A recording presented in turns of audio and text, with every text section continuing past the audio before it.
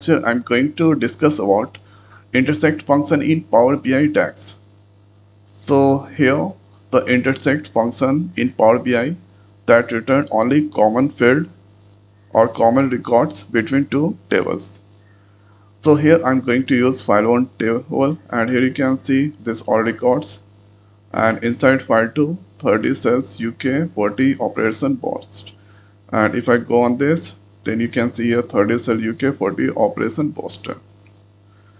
So now let's use here intersect. So for this one, going to create new table, and this place going to write here intersect function. So here intersect, then you can see this place. This is the here left table and right table you need to write there. I return rows of the left side table which appear in the right side table. This is the definition there. So left table going to use file1, and right table going to use file2. Press enter, then you can see left table records.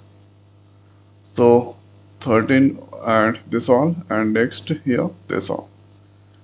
So left table is here file2, this are displaying all, and matching one with here 40, it's also displaying this place.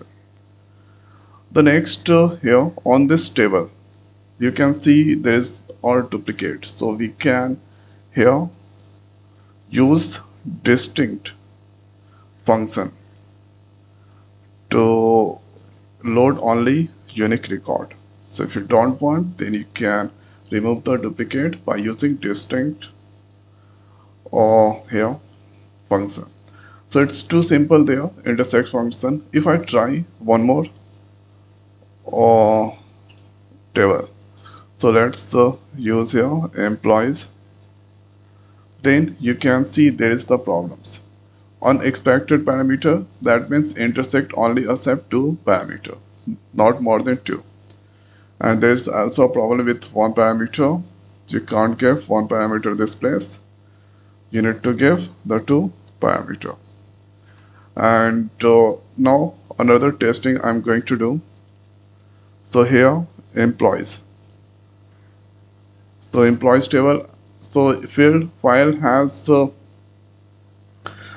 columns, and employees has this more than 3 columns. Okay, so now if I press enter this place, so here or this working or here you can see intersect must have same number of columns. So there is the constant there. So both table must have same number of columns, then you can do the intersecting. So if columns are varied or columns are different, then you cannot do the intersect in the Power BI desktop. Okay, so this is how we can do the intersect on Power BI. So now in this video it's over. So thanks for watching. See you next week. Thank you.